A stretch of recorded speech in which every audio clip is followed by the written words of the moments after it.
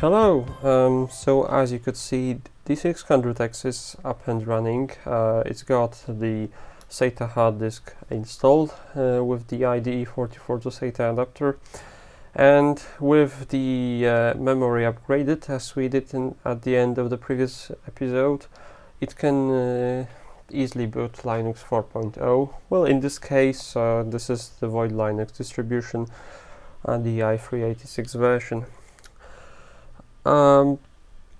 I've tried Slackware previously and it didn't really work out. I mean, it installed just fine, but for some odd reason it did not detect the serial port in this laptop. Set serial would just detect this as an unknown type of serial port. It just wouldn't work, which is a problem because I was mostly planning to use this laptop as a portable serial terminal for all the older stuff. So that was all that it comes to this Slackware adventure. I've installed Void Linux on this thing just because it's a very nice operating system, very bare bones. You can doesn't install any unnecessary stuff, but it also comes with a very nice package manager. Slackware does that as well, but yeah, I've only had a bit of time to get familiar with Slack builds.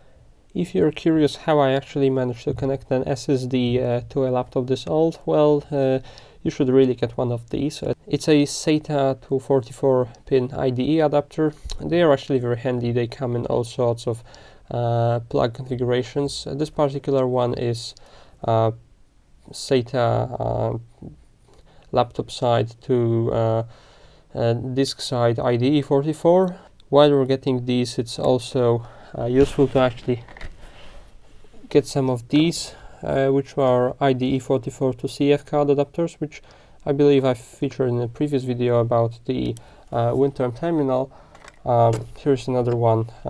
Yeah, this one is to a male IDE 44, and this one is to a female IDE 44, and this one is also a straight through, and this is an angled one. You should really have a couple of these in different configurations just to have something on hand.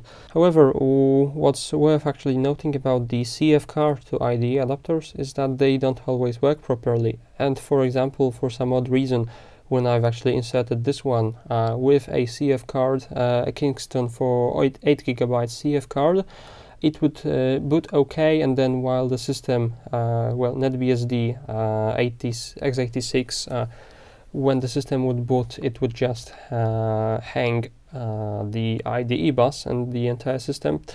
Someone told me that might be actually an issue with these CF cards not doing DMA properly. Despite that, it's really handy to have some of these because, as you could see in the terminal video, these WinTerm tiny computers, they were pretty fine with CF card adapters.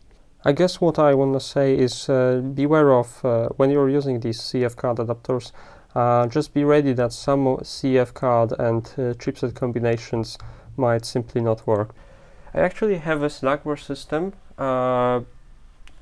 installed, the very same one, because it was installed from the same CD that I was installing Slackware on this Thinkpad.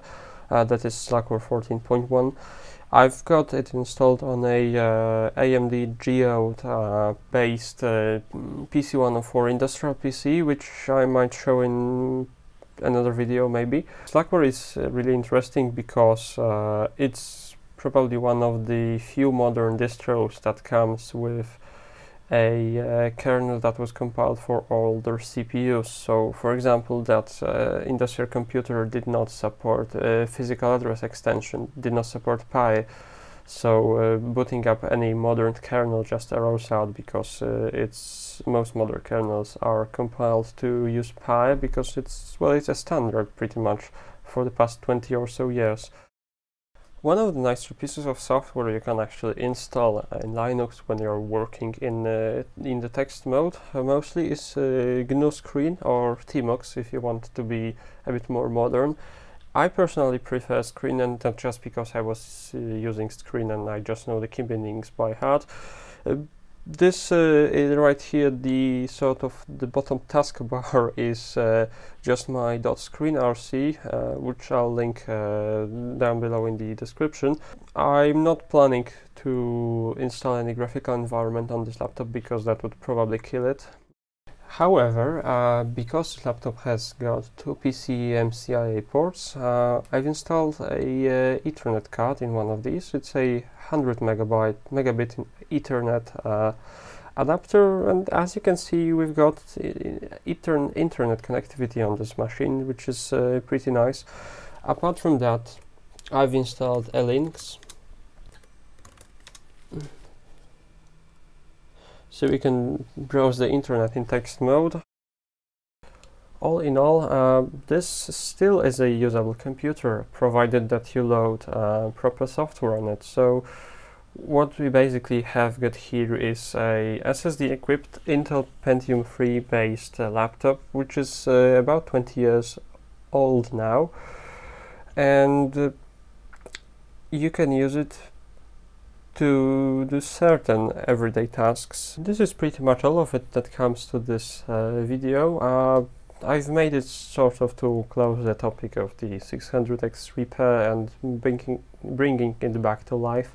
It will definitely find place in my future videos.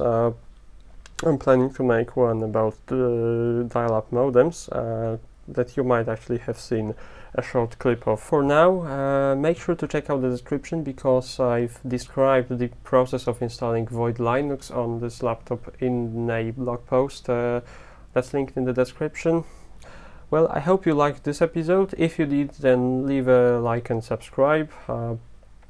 These are definitely very motivating to me, and I enjoy reading the comments and other stuff. That's all for now, and see you in the next episode. Cheers!